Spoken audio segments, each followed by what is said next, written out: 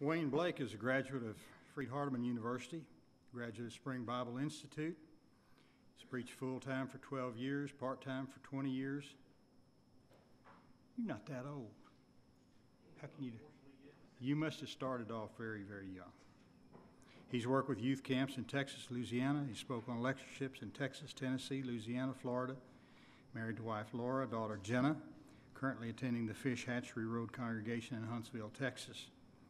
And I believe, are you still with the Department of, what is it called these days? They change it every few years, don't they?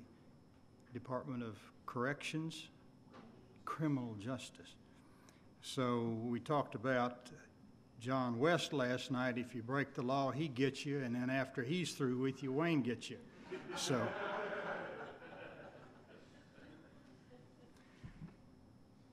it occurs to me that there's a comparison here that can be made too. It was mentioned this morning, somebody said that the apple doesn't fall too far from the tree. And in Wayne's case, I'm glad that's so. Come talk to us, Wayne.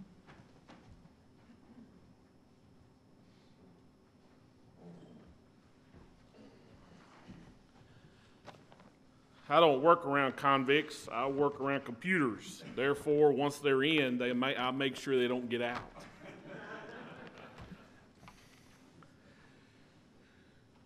One of the most obvious changes in the religious world today is how the church is organized in its work.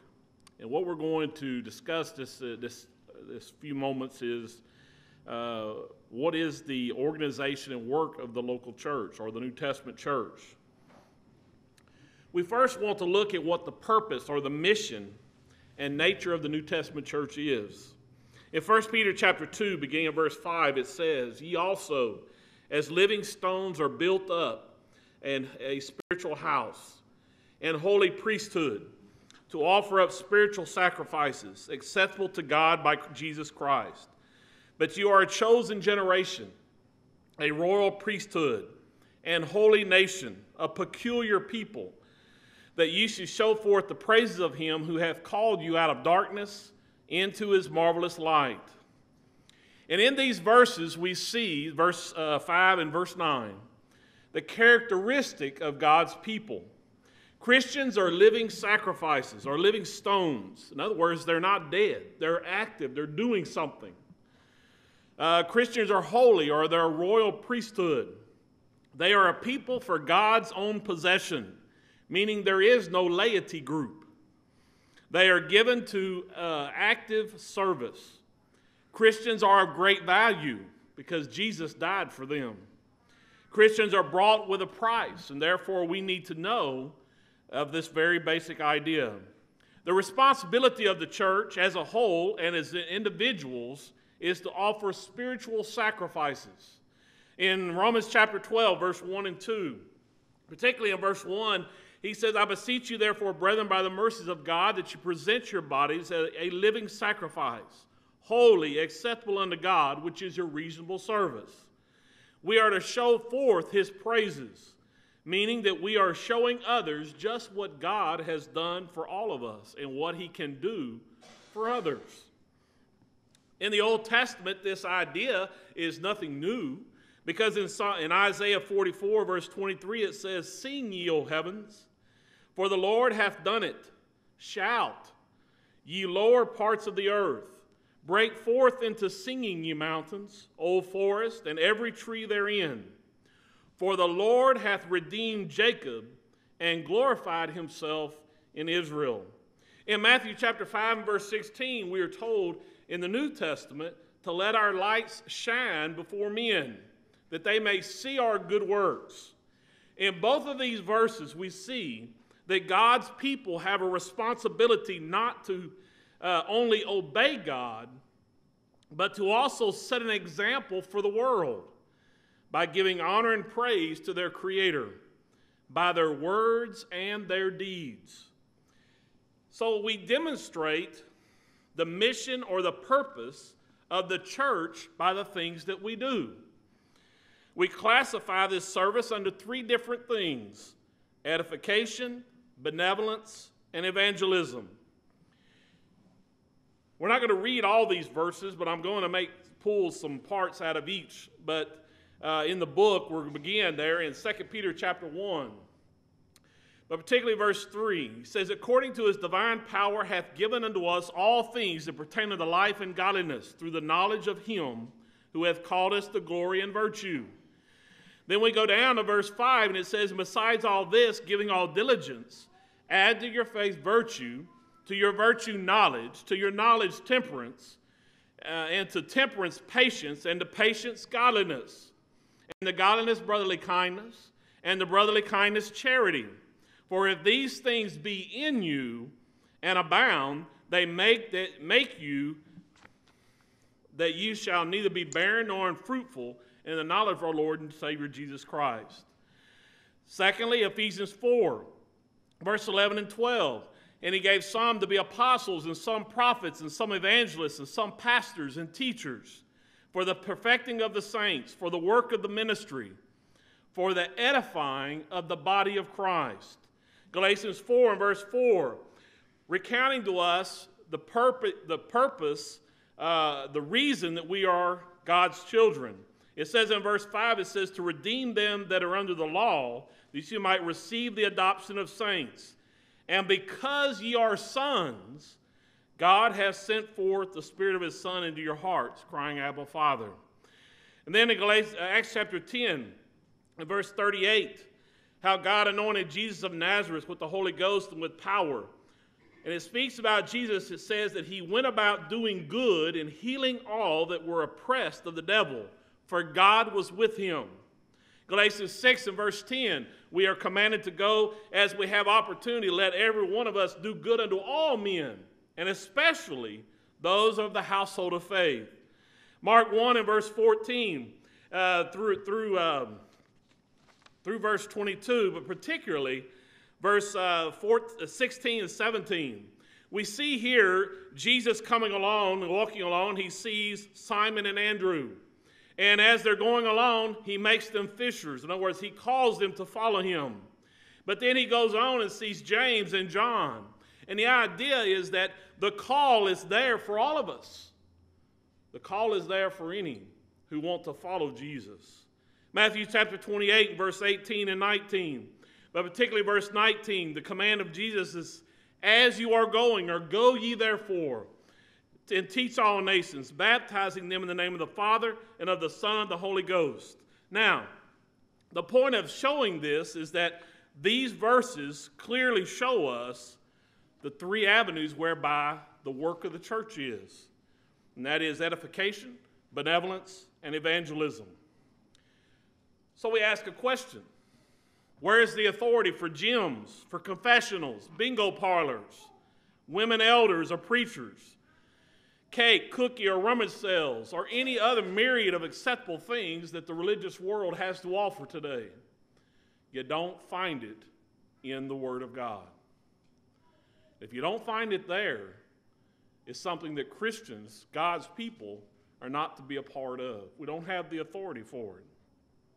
The church has three main functions as is outlined in Scripture, and that's it. So we want to look now at the universal priesthood. We so call this in the sense because the universal priesthood means there's universal. It's all, any who are children of God are priests, and we're going to look at that. From a practical standpoint, a priest in the Old Testament was a go-between or a mediator between God and man.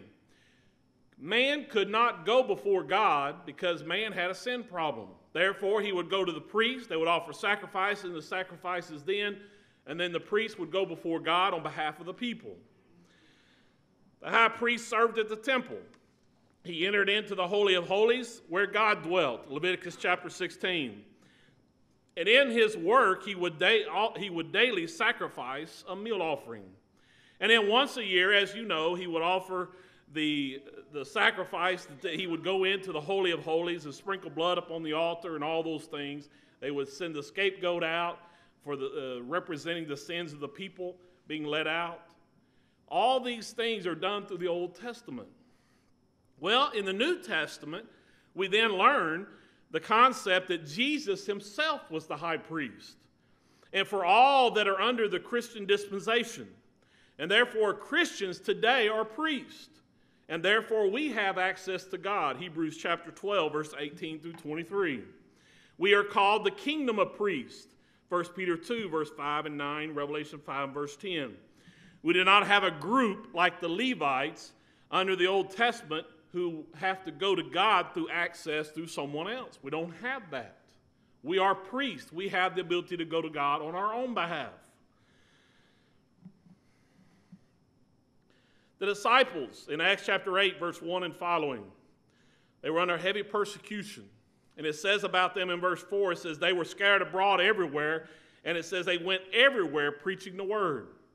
And by this we see that the disciples then were scattering. And as they went, they preached and taught the gospel far and wide. They didn't need a priest to do this for them. They themselves did it for themselves. The concept of individuals sharing the gospel is based upon the term universal priesthood. In our brotherhood, personal work is one of the things that we all are to be involved in as part of our obedience to God and His Word. All nations cannot be reached by public proclaimers. And I think that needs to be, we're going to talk about it a little bit, but more and more, this mindset that whenever we hire a preacher, that's our evangelist, he's going to take care of it. We got to get away from that. That evangelist is there to train us, to help us, to prepare us, to get us ready to go out and do those things.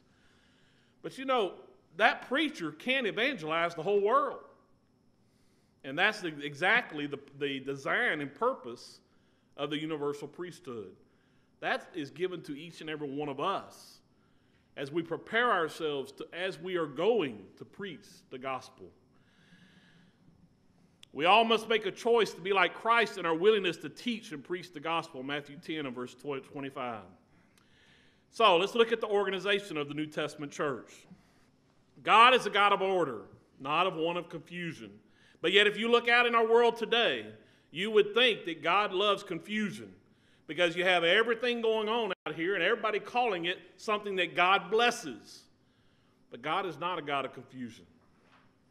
Nearly all agree that the church has some kind of organization. In other words, the religious world as a whole believes that there is some type of organization.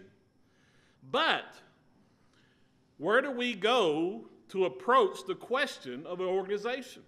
Well, some would say, go ask the priest. Some would say, go ask the Pope. Some would say, whatever. But if we're going to do things God's way, then we need to ask God. God, why do you want these things organized? There are synods, councils, that use nothing more than man's judgment. But the truth seeker, one who is trying to do things the way God wants them done, will remember that this is the Lord's church, not someone else's. Therefore, Jesus is the head. He is the Lord, and we must obey him. Ephesians 1, verse 22 and following. We are to understand that Jesus is the authority and the final authority. We can't make up our own rules. We've got to do it God's way. Jesus told us plainly that human tradition makes our worship vain. Matthew chapter 5 and verse 9, 15 and verse 9. So, with this in mind, we need to respect Jesus as the final authority. Jesus promised that the Holy Spirit would guide the apostles, and he did, and he came as he was promised. John chapter 14 and verse 26, Acts chapter 2, verse 1 and following. He commanded the apostles to go and preach as they went throughout the whole world, Matthew chapter 28, verse 18 and following. And with that in mind, then, we know that the apostles preached and wrote with authority because they were commanded and told that the Holy Spirit would guide them in all truth.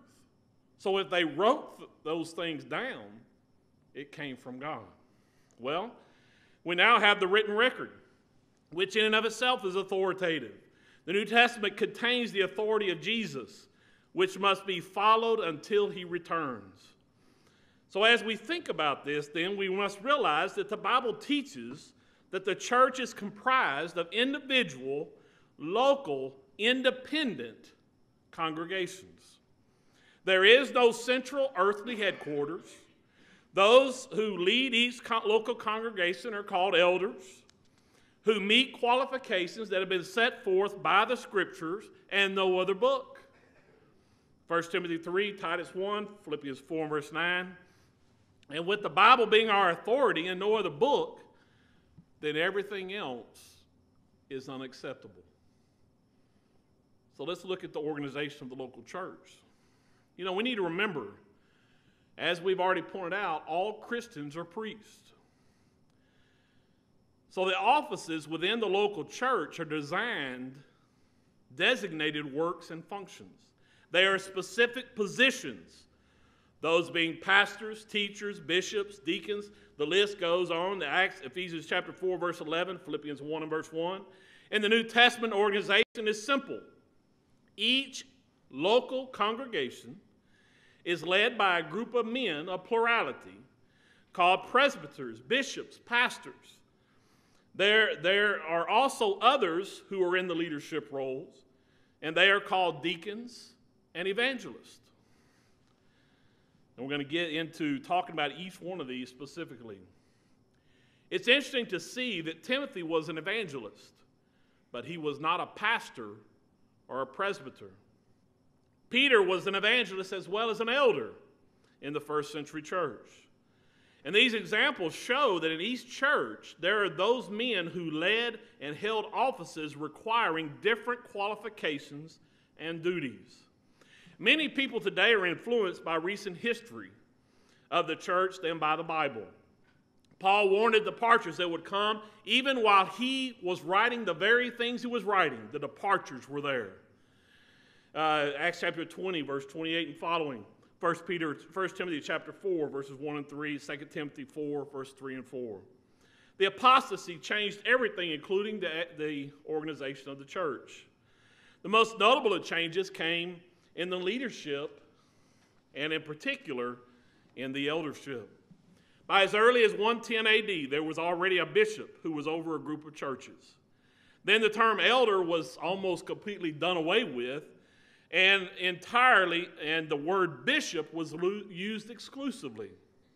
The bishops began organizing synods, college of bishops, who then began to vote on laws for the church by as early as 300 AD. And not long after, bishops of one city began to reside over other cities.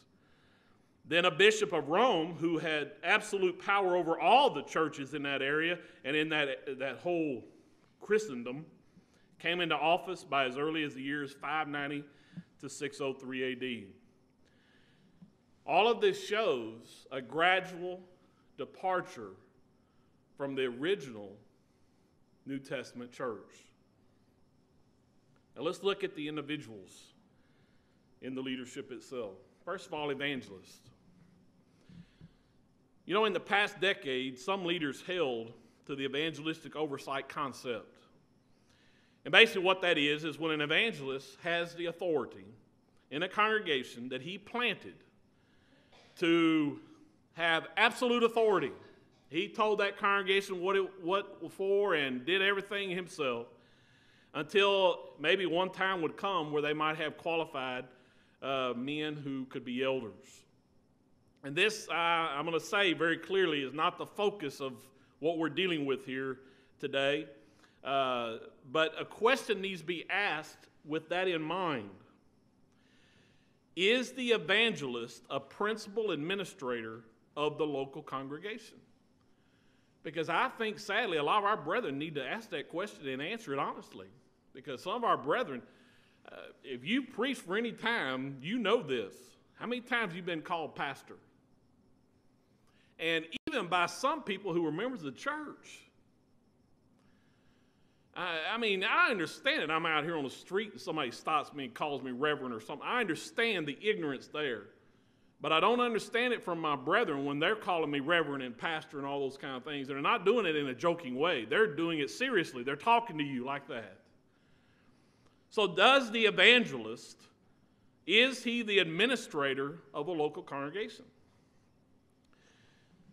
The role of an evangelist is addressed in the books of Timothy and Titus pretty specifically more than any other parts of the Bible. Timothy and Titus were men to whom we were introduced to in the book of Acts, Timothy, and then Titus, as we see in the Titus. Later books that bear the name were written specifically to them regarding their roles in the planning and the establishing of congregations in the first century. Timothy accompanied Paul through Asia Minor and into Macedonia, where he was left at Berea, while Paul traveled on to Athens, from which city he sent for Timothy and Silas, Acts chapter 17. Afterward, he sent Timothy to Thessalonica to encourage the brethren there and to hear about the welfare of the Thessalonian brethren. The Bible shows that Timothy was well received and needed in the work of this work, as well as the local evangelistic efforts. Titus is never mentioned in the book of Acts, but it is mentioned by Paul in his epistles. Titus, as we know, was man. He was a Greek. He had Greek parents. He was probably converted by Paul. We read about him on the third missionary journey, and he is sent by Paul from Ephesus to Corinth and various other places. Titus 1, verse 4, 2 Corinthians 7, and also chapter 8. Timothy and Titus were very close to the Apostle Paul. And listen to the point I'm trying to make here.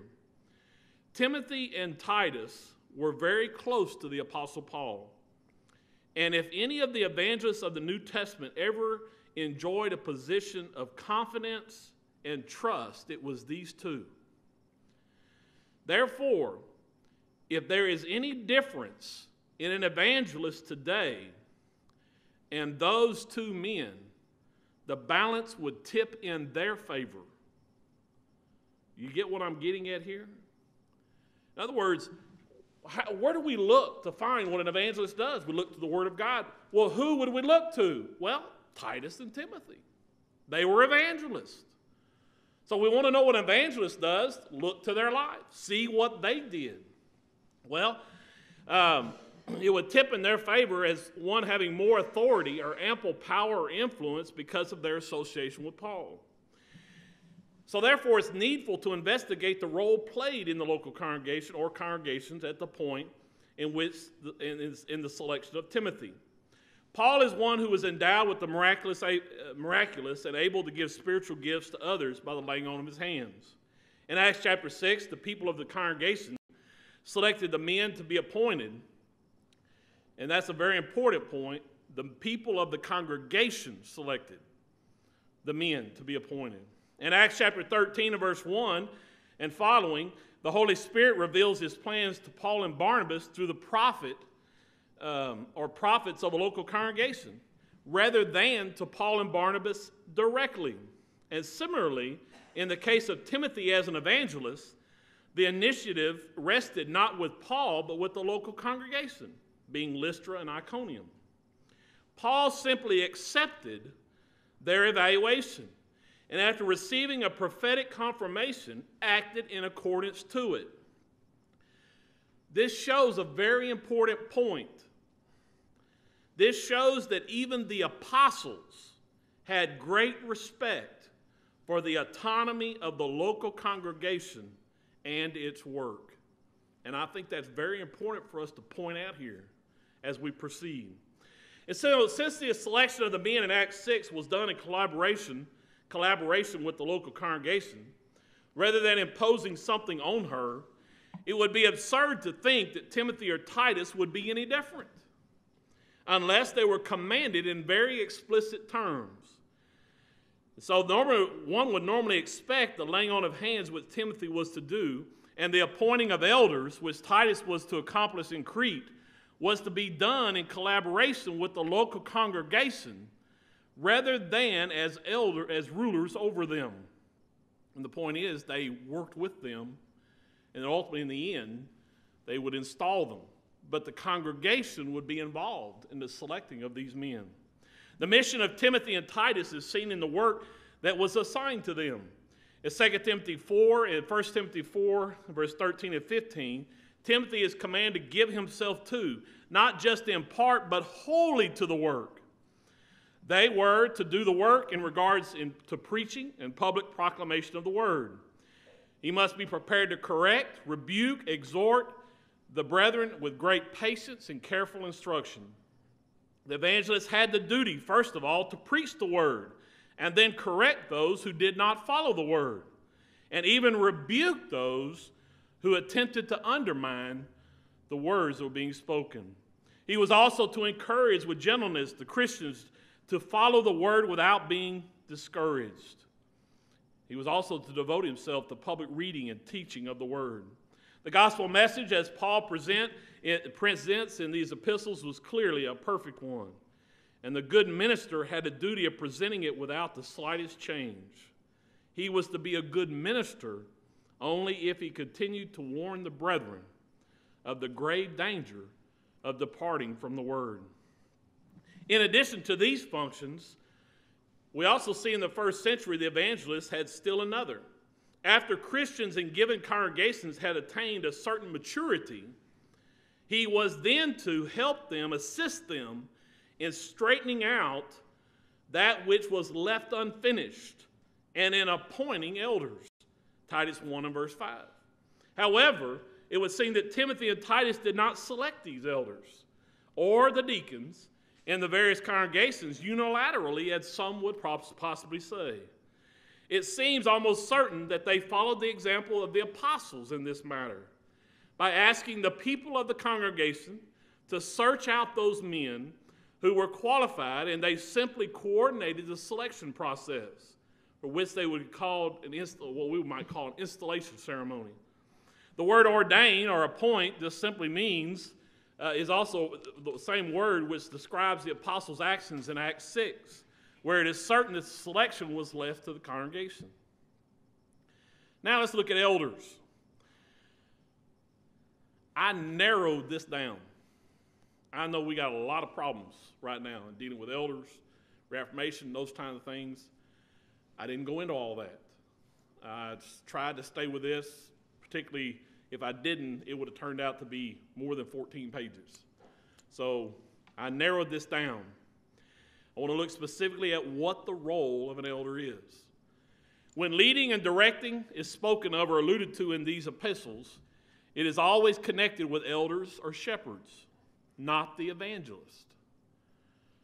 In fact, it is the person who serves in the office of an elder who is called the overseer, 1 Timothy 3 and verse 1. Also, it is the body of elders who direct the affairs of the church and who are to take care of God's church, 1 Timothy chapter 5, verse 17, chapter 3 and verse 5. And it is interesting to note that while the evangelist can be young and therefore inexperienced, those who direct the congregation must be elders and have a certain experience because of their age. Titus chapter 1, verse 5, 1 Timothy 3 and verse 6. It seems that because of their superior responsibility, they must be protected from false accusations in every deliberate manner, in a very deliberate manner. Whereas nothing of this nature is said of the evangelist. 1 Timothy 5 and verse 19. Now the elders are called overseers, but Timothy and Titus were never described in such a way. And to look into the denominational world today, you would think that elders, bishops, pastors, shepherds, overseers, presbyters are just simply different people, with the pastor being the evangelist. But the Bible is clear that all these words describe a work that is done by a plurality of men who are authorized by God to rule the local congregation. Ephesians 4, verse 11, Acts 14, chapter 20, verse 17 and following, the list goes on. Elders are men who have met the qualifications set forth by the Word of God. And they are not a group of women, they're not a group of children, or anyone else the denominational world would appoint to these duties. Let's look at deacons. The final link for church government to be complete calls for the appointment of certain men to the office of deacon. This is another area where the world has defined and changed the qualifications that Holy Writ has given in very simple terms. There's a man that I work with. He's about 10 years younger than me, I guess. And he's a deacon at the little congregation that he attends, which is a Baptist church. He was married, but he had no children. And he and I got in a discussion about that one day because he told me, I'm a deacon. And I said, oh, you are? How old are your children? He said, I don't have any children. Oh, okay. I said, so this is the way that your church does things. In other words, just find people that can lead, and it doesn't matter. I asked him, I said, what about what the Bible says? I read the passage. We got the Bible out and talked about it a few minutes. He didn't like what I had to say. He now has children. He adopted 2 children, and he came to me not long after he adopted and said, see, now I can be a deacon. I said, yeah, but you couldn't be one before. That's my point. And I said, because that's what God's word said. Well, needless to say, he and I don't talk a lot of Bible. We just don't, because he gets very upset with me. Because I don't just answer him, I think, I suppose. I say, let's look at what the Bible says. You say you believe in the Bible, let's read what the Bible says. And you do upset a lot of people when you want to read just from the Bible. And I don't understand that among religious people that say they love God. What's so scary about reading from the Word of God? And what's so scary about following what God commands us to do? These men are appointed as servants. A special office presented to us through Holy Writ. And they are appointed to serve the congregation under the guidance of the elders who serve also. They relieve the elders of mundane and routine affairs of the church. The apostles brought the church together. They set up qualifications for them, and they gave the number of men, and they made the appointments in Acts chapter 6. Now, I know some may dispute whether those are deacons. I have no problem calling them deacons, but I do say this. Whether they could be described as deacons in the biblical sense, they still were set aside to do a service, a work. And that's the principle that we're going by as we read through these passages. These men are set aside to do a particular work. The qualifications given for the deacons are listed in 1 Timothy 3, verse 8 and following. The qualifications and requirements of this group of men would point to the type of person who would eventually become an elder. But this is not necessarily the case. And I say that because I have no problem with the idea of someone being a deacon and maybe looking forward to the day when they could become an elder. But you know, some men can be qualified to be deacons, but they can't be qualified to be elders. And we need to understand that fact. And this idea of a deacon as an elder in training, that's sadly a thing that needs to be put away. Because sometimes deacons will always be deacons. They can never be an elder. They are, as deacons, in fact, like the rest of the membership, in that they are to obey and execute their task in such a manner as to give joy to the elders. Hebrews 13 and verse 17. The group of 7 men that were appointed in Acts 6 were selected to engage in a daily ministration. The congregation agreed upon the people. They served the widows and rendered active service towards solving problems that had developed. We understand this to be a distinct office in the church. They were appointed a task to serve. This office, along with the eldership, is in such need today as we see the church needing good, godly leaders and those who seek to fulfill their obligation to the best of their abilities. You know, when we look to the scriptures with a good and honest heart, and we look to the qualifications of an evangelist, we see that evangelists, there is specific need for evangelists, and we need them. but they are not the people who run the local congregation. The elders are to do that. And the elders, if men are able, also choose deacons. The congregation will choose deacons to work and help the elders succeed at their work. And if all these come together and work the way God wants them to do, we'll be the New Testament church. But if we begin to add and subtract and make any variation of this, then we cease to be the New Testament church. That's the purpose of this lectureship, to try to show a distinction between what everyone else says and what God says. This is what God commands to be done in the local congregation. And so if we're going to be pleasing to God, then we've got to make a decision. Am I going to do it the way God wants it done? Or am I going to do it the way I want it done? One will be blessed, one will be cursed. When we look to the Bible with a good and honest heart, we will see that God has a plan for the church. It was structured, and He expected us to know that it's real as well as knowable. So we've read some passages today that anyone can pick up their Bible and just read it. Don't add anything to it, just read it. It's knowable. We can know how God wants the church structured. And when man deems the Word of God as nothing more than a list of ideas or suggestions, he changes the church into nothing more than a social club or a denomination. And so today we seek only to do things the way God commanded. No more and no less. Thank you.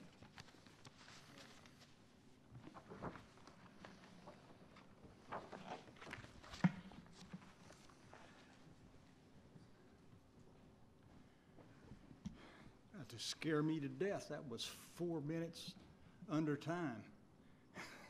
We do that. Very good, Wayne. Very good. I think I've picked up maybe a common thread here that we've seen on several instances already. The phrase, "I don't understand." I don't understand why they do these things. I don't understand why they believe these things. And I believe it was John this morning that may not have the phrase exactly right, but he said something to the tune of, people are not scared of logic till logic scares them. And I think they've tossed out logic. So if you go to the scriptures and you apply a little logic, we can figure out what we ought to do. But those folks that we don't understand, they've tossed the logic out. Thank you, Wayne. That was very good. He's put another brick on the wall of understanding what the church really is and how it is constructed.